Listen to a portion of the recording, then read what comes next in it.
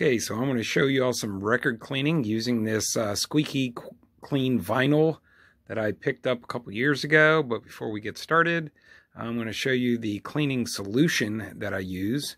And what I typically do, I use these ketchup and mustard bottles, and I mark the bottles with the line right here for isopropyl alcohol.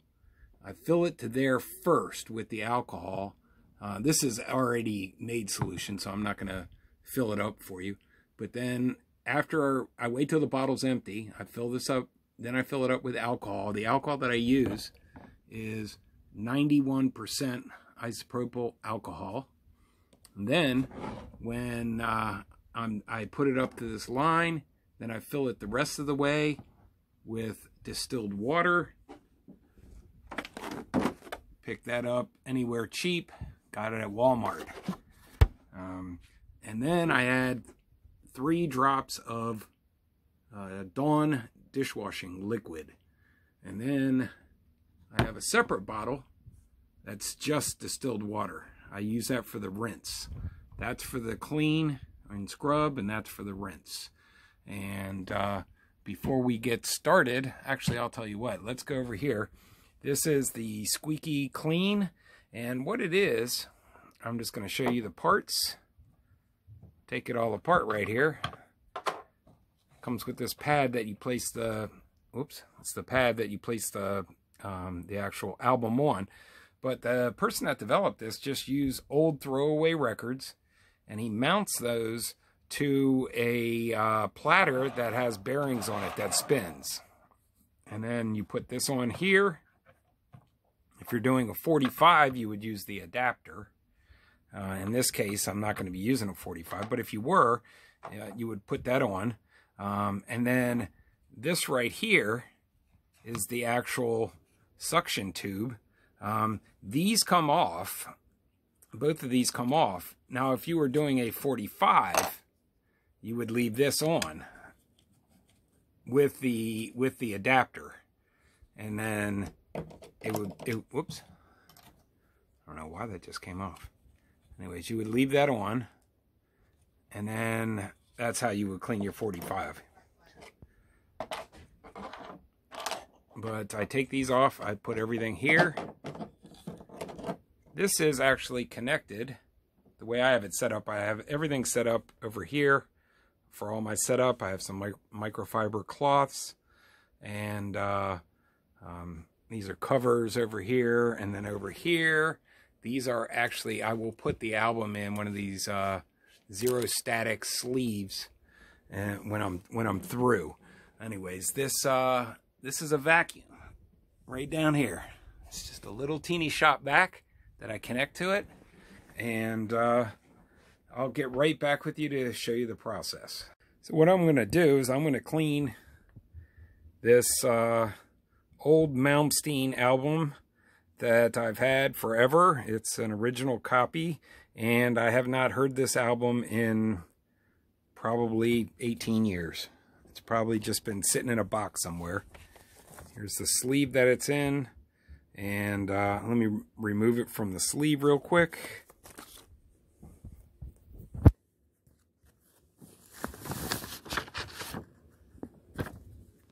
Okay, so there it is. I mean, it's not trashed by any means, but it's hard to see because of the angle of the light. But it's not trashed by any means. But it definitely, because of the wear and tear of using it in my youth, probably is going to have a whole lot of static and has dust and things like that in it. So usually what I do is I put the album on the platter, and then this puck goes over top in order to cover up the label. It's a little off-centered, the label, but that's okay. And then what I do is I take the mixture with the isopropyl alcohol, and I just put that on, just that much. And then I use, there's a lot of different brushes you could use, but this right here is a paint edging brush. And it's actually really, the brushes are really sensitive. It actually fits right onto the platter good, and when you move it, it goes right around the way it's supposed to. Now, normally when you do a scrub, you spin this at the same time you're holding the brush, and then you know, I usually go around it a couple times. I'm going to go ahead and do that because I can't do it holding the camera at the same time. So I'll come right back. Okay, so I just finished scrubbing it. Out of focus, there I am. And you know, I allow that the solution to sit on it just for you know, just for like 10 seconds, something like that. And then what I do is I take the arm and I place it on, and then I turn the shop-vac on. I'll give it a spin in one direction all the way around once, spin it the other way once, and spin it again the other way once, to suck up all the solution.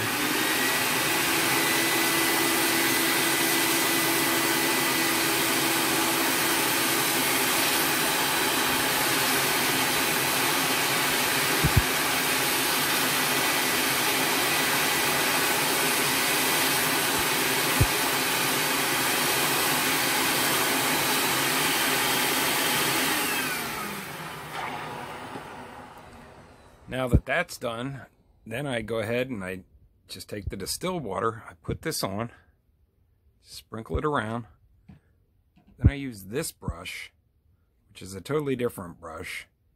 This actually came with the Squeaky Clean. I use a different brush, and I've only ever used this with distilled water, so there's no cross-contamination.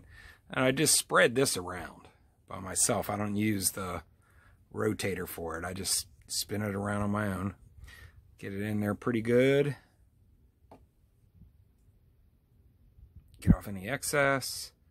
And then I do the same thing. I turn it on.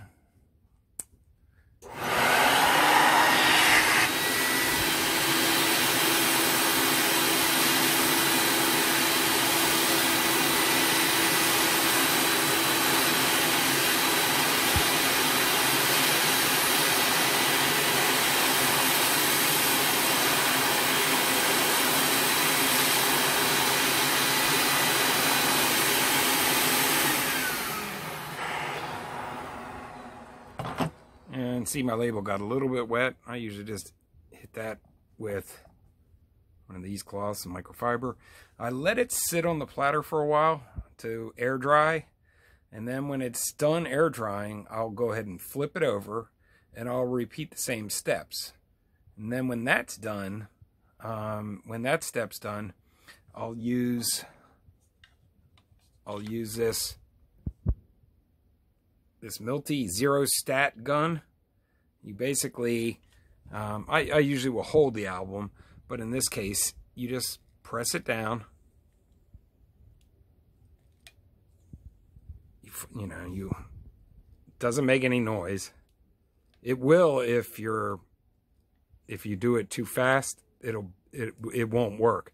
So basically, I just go around the album with that, and that takes static out. If there's anything that's still left on the album, I'll usually, after I hit it with the Zero Stat, I'll blow it off, and then I take it, and like I said, I put it into a anti-static sleeve, and then I place it. I'll show you a different Malmsteen album.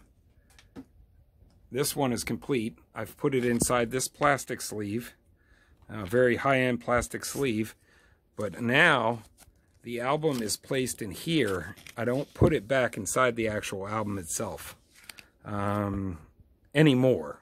Back when I was, this is marching out, but back when I was younger, I did, and what would happen,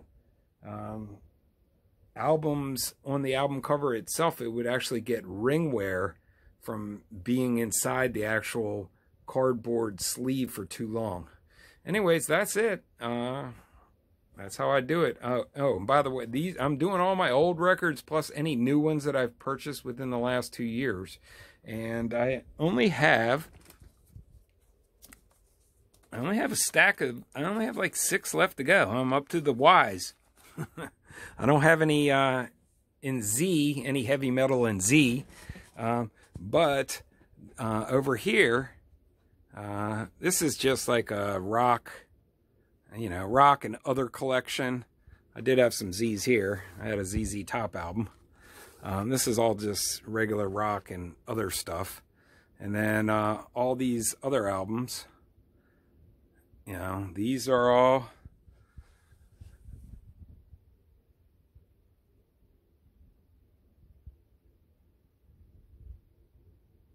albums that I've cleaned since I've had this Squeaky Clean in the last couple years. So I'm happy to be down to the very end, and a couple other albums down there and one right there, but I'm happy to be down to the very end. All right, and hopefully you got something out of this. That actually works pretty good. In the future, though, I do plan on buying an all-in-one, so I don't have to constantly pull, certain things out. But that'll be a lot easier for me. Yeah, some people might say, why didn't you just buy the all-in-one at the beginning? Well, this I had to do some heavy-duty scrubbing on these albums. I'm hoping on anything in the future it won't be heavy-duty scrubbing. And if I just want to drop one on real quick for a quick clean before I play it, even though it's already been cleaned before, but if I play it and then I want to replay it another day, I don't want to have to, if I want to clean it, I don't want to have to pull all this stuff out. But this thing has been great, and it was pretty cost effective compared to the all-in-ones.